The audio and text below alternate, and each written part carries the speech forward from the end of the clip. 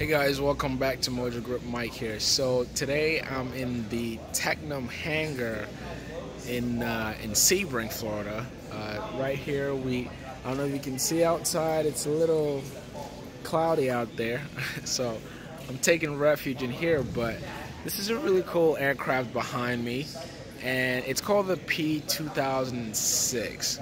All right, this aircraft is unique because it's somewhat of a trainer, but for me, it's the first twin-engine airplane that I know uses a Rotax engine. So I'm just gonna do a walkthrough with you guys, let you check it out, and then hopefully I'll be able to get somebody here to talk to me about it. Okay, stay tuned. So guys, here we are. This is the P2006T. It's a twin engine. This is one of their newest line of products, and as you can see, one engine there, one engine here. No joke, guys. This is a Rotax twin engine, so it's a Rotax engine in there. But this then is solid. I mean, I believe those are retracts. Has a nice long nose to it. And from what I know, again, I haven't asked any questions yet, but from what I know, this airplane will be used or is being used as a trainer with flight schools. For those of you trying to get your multi-engine rating added to your license. It is a high wing. The design itself, guys, honestly, like, just first impression, this is pretty neat design.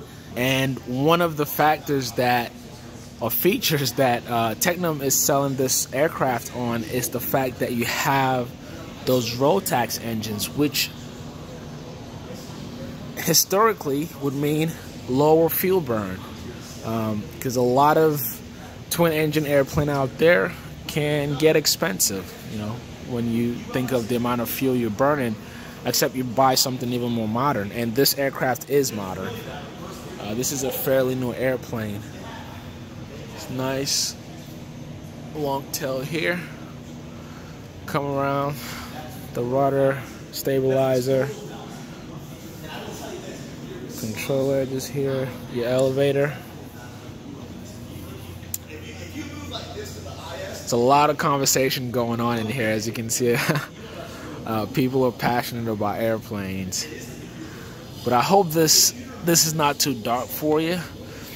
One thing I do notice, this aircraft is pretty long. This is a very long airplane, and it's quite low to the ground. Look how short the wheels are in height to the floor. So I don't know what benefit or cons. I don't know the pros and cons to that, but we'll talk about that. That's one of the questions I will ask if I get to speak with somebody. All right, just going around it here. I don't know precisely which Rotax engine is in there, but more than likely it's the 100 horsepower 912 in there. And this is a 4-seater. Hopefully I'll be able to get proper shot of the interior for you guys. It looks really neat in there. You can see, you probably can't see, but hopefully I'll be able to get a proper shot. And back here, so there's 2 seats up front. And back here, actually looks like a lot more room back here. I see 1 seat, but you can probably put 2 other seats, and then there's more room even further in the back. Hey guys, so I finally got a chance to see the P2006 interior here. This comes standard with a G1000, Garmin G1000 panel, as you see here. Very similar to the P2010 model, and as you can see, this is it's a twin engine, so you've got 2 of everything, 2 throttle, 2 prop, your carb heat also. You've got your standard yoke here, but it is very nice in here. Look, I don't even have to describe. Look at the leg room, very nice.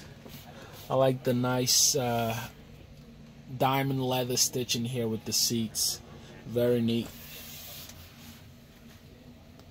Okay, That's the escape route, so you can escape through the roof in this airplane. Pretty awesome. Alright, so you've got 2 seats up, 2 seats in the back, and all the luggage for days back there. It's a very nice cabin. There you go with the interior here. But one thing you should know about Tecnam is they have a lot of, like when you see their airplanes, especially in the interior, which I'm always a big fan of, they do a good job in designing a really clean interior for their airplanes, and not just for the P2006, but also for the other lines. As you can see here in the hangar, they've got other few models in here, so we'll check those out. But right now I want to try to get somebody to talk to me about this airplane.